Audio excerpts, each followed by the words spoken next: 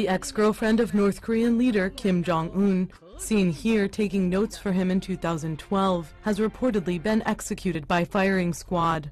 A South Korean newspaper reported Thursday that Hyon Song Wol and other performers were put to death on August 20th over pornography charges.